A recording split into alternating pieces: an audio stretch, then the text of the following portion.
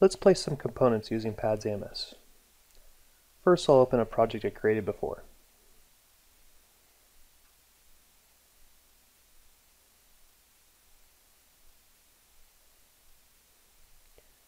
From here, I want to create a new schematic.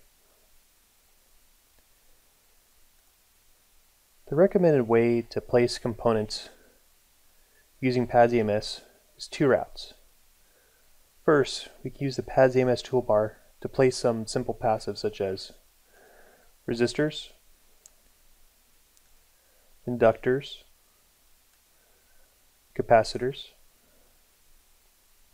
a few types of voltage sources. So we have a DC source, we have a sinusoid, got a voltage pulse, and then we also have a ground symbol. For semiconductor devices, we have a diode, and by default this diode is set to a standard diode.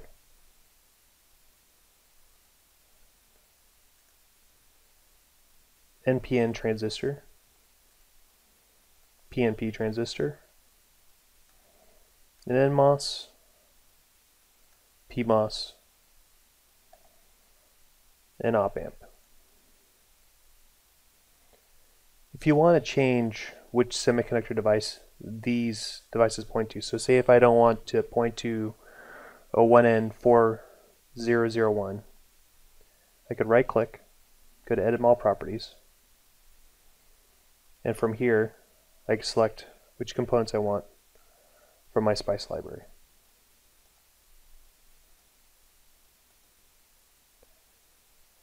There's another way to place components with PADS AMS, so let me delete these components. To the far right of the PADS AMS toolbar, you'll see Search and Place symbol. Opening these up, I have two different approaches. So I could first go to the navigation tree, where I could select from my all symbol libraries, electrical, and I can scroll down here and select a resistor. From here I could either just drag off from the little symbol preview, or I could click place.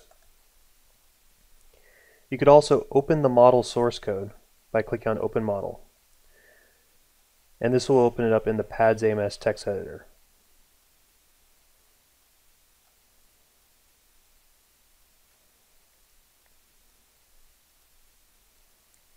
We can also look at models by category. So if I wanted to, I could go to Actuators and Motors and select a DC motor from the PADS AMS library. Also, there's an option to search for components. So if I was looking for all resistors available with PADS AMS, I could type RES, and anything that has RES in the name will come up. And I see that under electrical resistor, there's a standard resistor. And also, if I go to SPICE primitives, there's a SPICE resistor. If I go to thermal, there's a thermal resistance. If I wanted to, I could also search for SPICE components in here. So if I click on Include SPICE, I could search for my 1N4001 diode again. Click Enter, and I can drag my component in my design.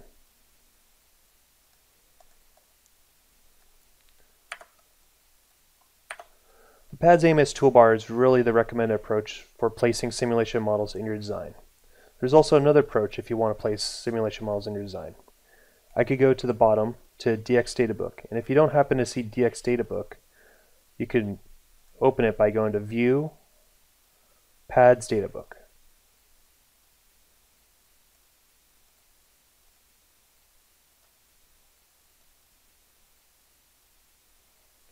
By clicking it twice, it actually causes to toggle on and off. I go to the Symbols tab, and from here I can select electrical components, and I can select resistor, and same as before, I could drag from the symbol preview, or I can also click on Place Symbol. The advantage of clicking on Place Symbol is it now is stuck to my cursor, and I can keep clicking as many components as I want in my design. Delete this.